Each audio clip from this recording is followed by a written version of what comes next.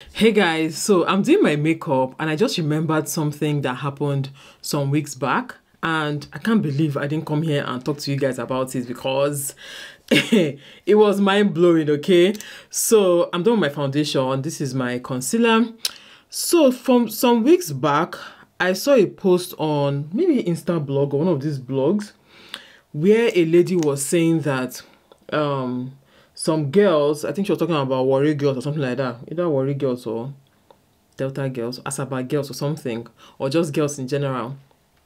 She was talking about the fact that some of them go and sell their eggs just for money, just to buy iPhone, just to, carry handbag. Some even use it to buy iPad.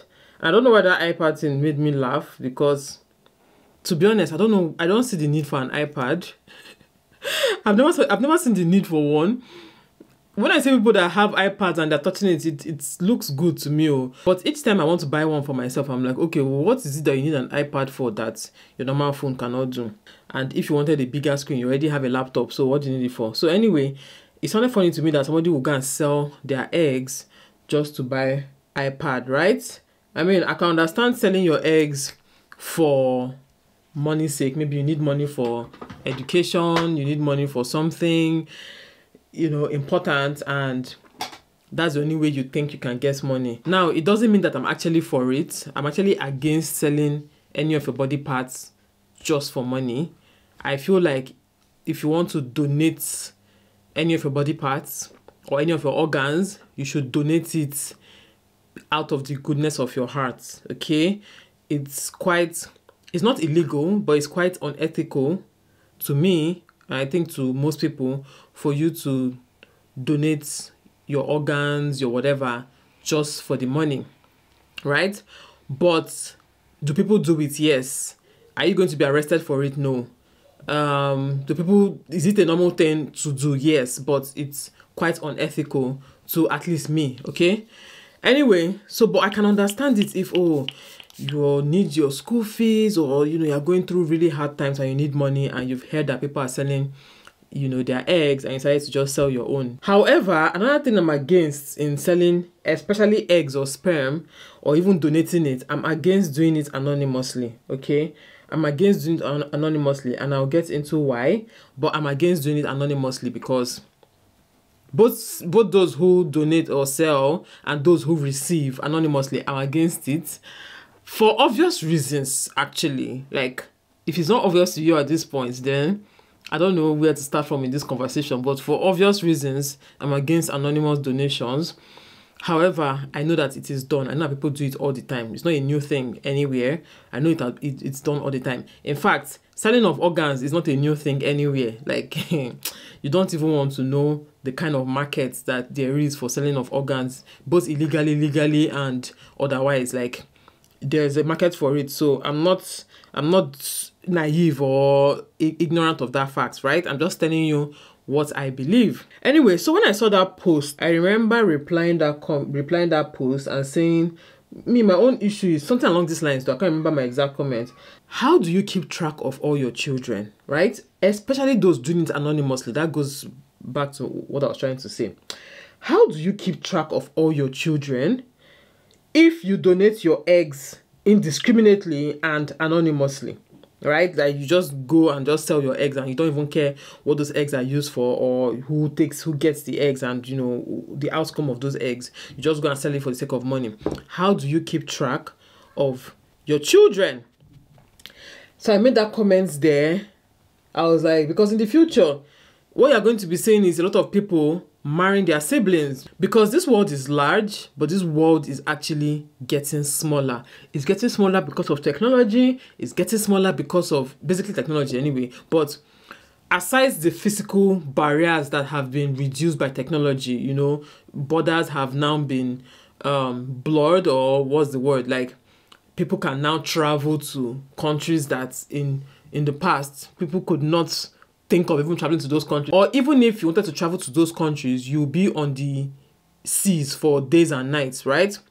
So all those things now I don't even think the farthest place on this earth, from Nigeria, from the UK, I don't think the farthest place will take you more than 2 days to get to. Like the farthest, the end of the earth, Antarctica, wherever, Australia, wherever you want to call it, I don't think it will take you more than 2 days flight. I mean 24 hours or even 48 hours flights, like different flights. I don't think it will take you more than that to get there. But in those days where they had just sea transportation as the only way of going further, it will take you 40 days and 40 nights, basically, to get to such destination. So all those things have now been reduced. And then social media, internet, people can now find themselves anywhere. People are now dating interculturally and intercontinentally. It's not impossible for you to meet your sibling and fall in love with your sibling. Because I've heard of this thing that happens where sometimes when you meet your sibling and you don't know, right? You don't know this person is your sibling or even your cousin or you're related, right?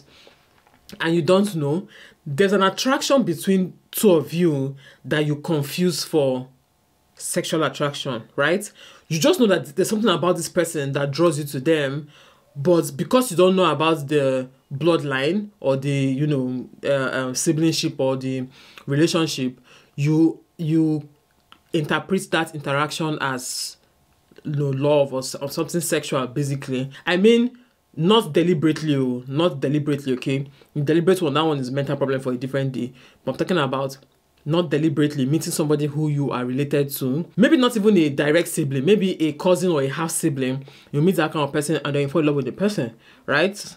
So my question was and is, how do you stop it, basically? Because you can't tell that person is your child, okay? So I made that comment and hey, you guys, it shocked me, no be small. I'm sure some of you know what I'm talking about because I saw some of you in the comment section, replying and also as shocked as I was. So I dropped this comment though. I went about my day, as usual.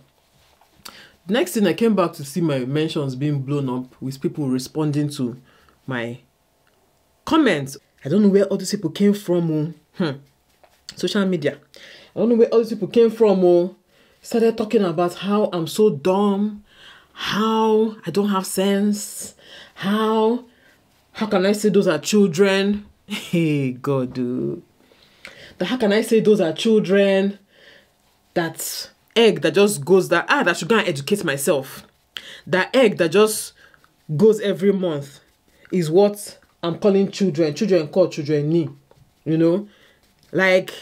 And then we are serious. It's not a joke. This we're not joking. I even saw some other comments, like not replies to me now, just random comments saying the same thing. Like, what's there in selling your eggs? After all, every month is just wasting your period. What's there in selling your eggs? And I was dumbfounded, you guys.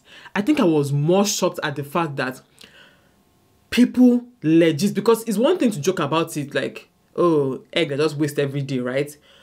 It's one thing to do that, and it's another thing to actually believe that those your eggs are actually just eggs. They are not children, okay? By the way, yes, I understand that the woman's egg, okay, that gets released every cycle on its own is just an egg. It's not a human being. I understand that. That is basic biology, okay? Girls are born with a finite number of eggs, right? And those finite number of eggs get diminished or depleted. Is it depleted? Depleted.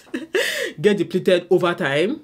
That's why women have something called biological clock, because the woman's eggs get depleted, diminished or whatever over time, right? So I totally get that, right? So there was a part where the girl was saying, oh, why are you selling your eggs when you don't know what will happen in the future? That her talk doesn't really make sense though, because you can actually sell your eggs and still have enough eggs to reproduce your own kids when you are ready, right? Except you have other underlying issues which might become worse when you get those injections that are used to induce you to produce eggs that they can now extract and go and use for whatever they want to use it for, right? So ordinarily it shouldn't be a problem for a woman to donate her eggs and still be able to have her children when she's ready, ordinarily, okay, all things being equal. But I think I even mentioned it there that You people trust your doctors too much, especially doctors who are cutting corners like that, who are going through backyard like that to buy eggs. You trust them too much with what they are injecting you. You don't know whether they are injecting you something that will hyperstimulate your ovaries to a point where you now start having other complications, okay? Because there's something called hyperstimulation of ovaries, okay? I don't even know where I know all these things from. These are just random information that I just gather in my head for no reason. Okay? Some women actually have issues when their ovaries are hyperstimulated, right? So it's not as easy as some people try to make it sound. It's not as black and white as some people try to make it sound, right? These things can actually have health implications for these women. However, all things being equal, women can actually donate their eggs and still be fine, okay? So yes, I understand that in isolated cases, an egg is not a child. But my dear brothers and sisters, what exactly do people think that they sell their eggs for or they donate their eggs for? I don't understand. What do they think is the end product?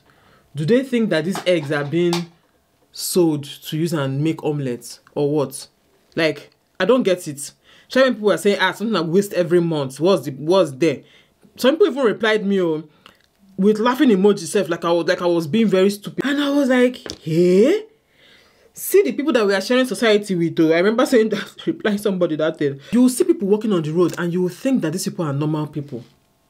They'll dress well, look good. And you think, oh, this is just a regular human being like me.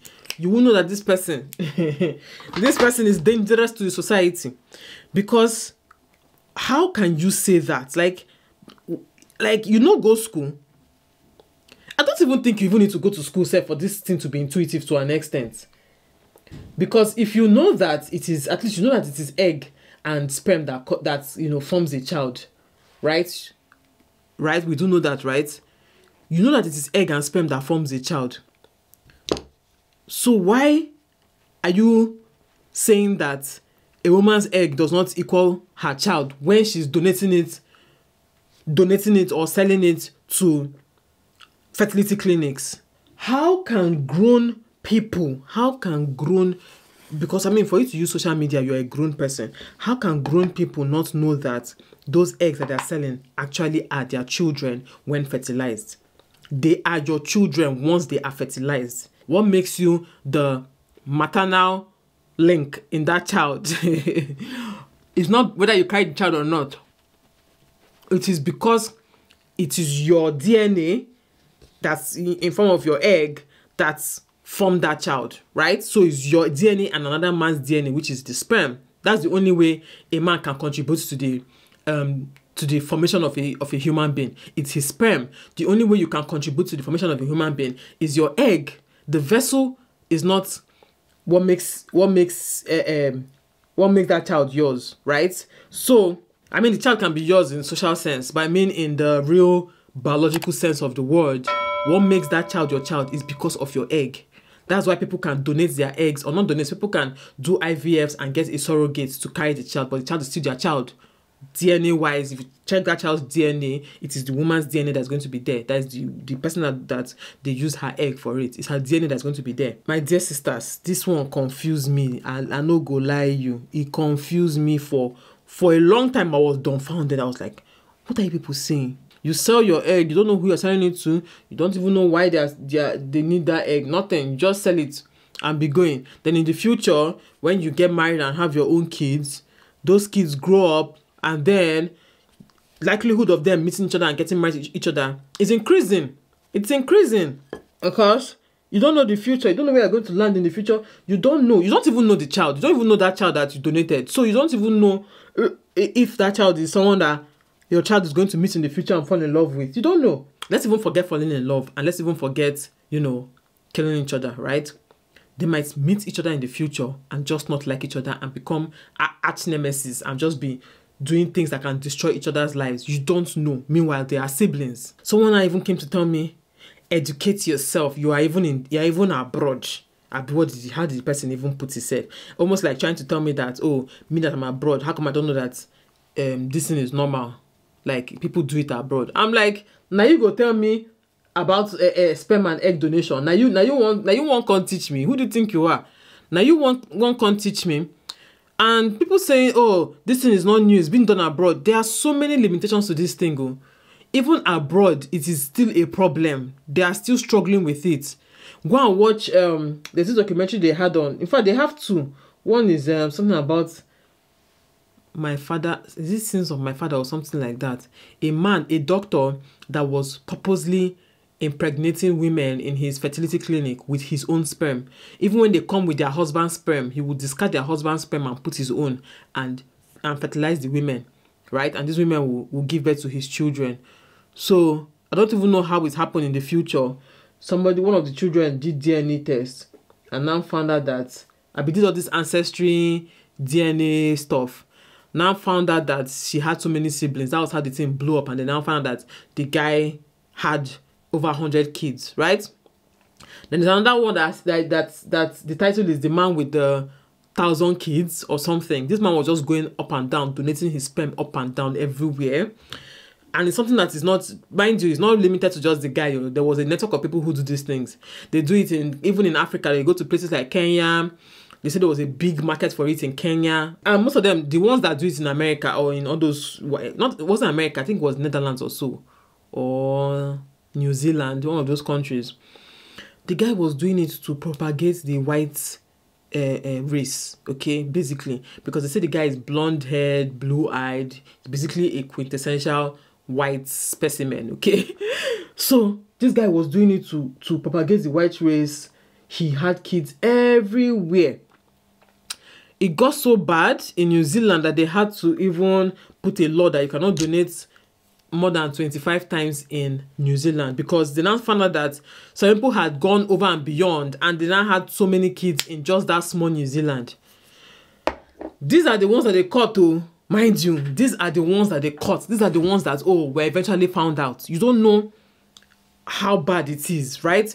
So that something is being done abroad does not make it right, or does not make it what is the name, without problems. These things are problems that these people abroad are trying to mitigate, but they're not lauding it because they don't want to implicate themselves to start with. But these problems already exist in Africa. Let's not go and start the one, because you know our own, we're very good at copying rubbish. All the things that work in New Zealand, we no go copy them. All the things that work in America, we no go copy them. All the things that work in all these countries, we no go copy them. But it's that rubbish that doesn't work that they're even trying to find a way to stop. That's the one we'll carry on our head and start doing and start copying, because we like rubbish too much. The only reason why egg donation has not really caused any major issues yet is that most times women are the ones looking for sperm to fertilize their own eggs. Okay, it's usually not. There are not so many cases of women looking for, I mean, there are cases of it, but it's not as much as the other one of women looking for sperm to fertilize their own eggs, right? In cases where they even look for eggs, there are fewer, and unlike sperm that is how many million cells and you can just donate it anyhow, for women it's not that easy. You have to go through a medical procedure for them to be able to extract those eggs from your ovaries, right? But for men, 2 minutes, it don't bust. Okay, 2 minutes, they have the material they need, right? For women, it's not that straightforward. That's part of why I feel like it doesn't become that much of a big deal. It doesn't even mean that it's not going to become much of a big deal in the future. But for right now, I feel like part of why it's not that bad yet is because of the limitations with doing these things, right? And also, many women don't know that you have to be sure of although they say they do the test, right? They do tests on those women to be sure that these women are good enough candidates for them to do the egg extractions from, right? However, in a place like Nigeria, and in a case where you're doing it through backyard or just anyhow, you don't know. They might not even do those tests on you. You don't even know the result of those tests.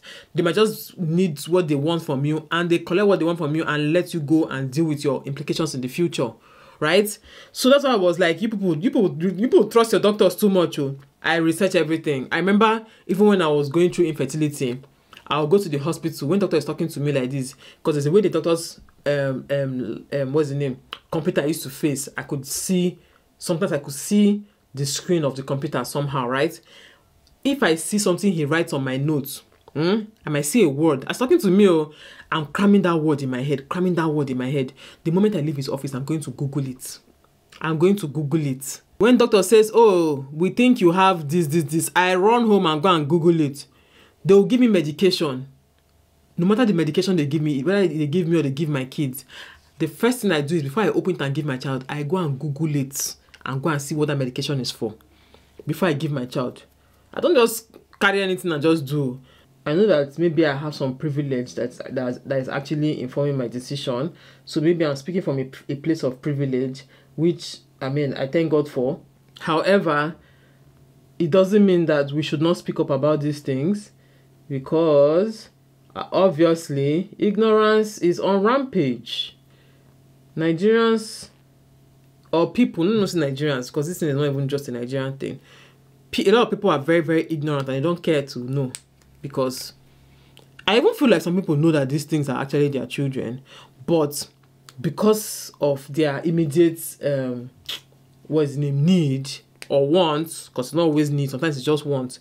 Because of their immediate need and want, they choose to pretend like they don't know. And please, I am not against egg donation in general, okay? It is not something I will personally do. I will personally not donate my eggs. If I wasn't able to have my own kids biologically, I would have just gone and adopted, right? Because I don't know why I will use someone else's egg and my husband's sperm. I'm sorry, I don't love you like that. I don't love you like that. Like, is that we don't have any biological investment in that child? Or we both have? I know they do that one. People that do it, kudos to you, but me, I cannot. I wouldn't have done it personally, but I understand why people do it. I totally get it, okay? And I don't fault those people for doing it. I just feel like when we are doing things like that, we need to be very, very mindful of the implications. If let's say I was someone that considered it, one of those things I'll do is I will not do anonymous, right?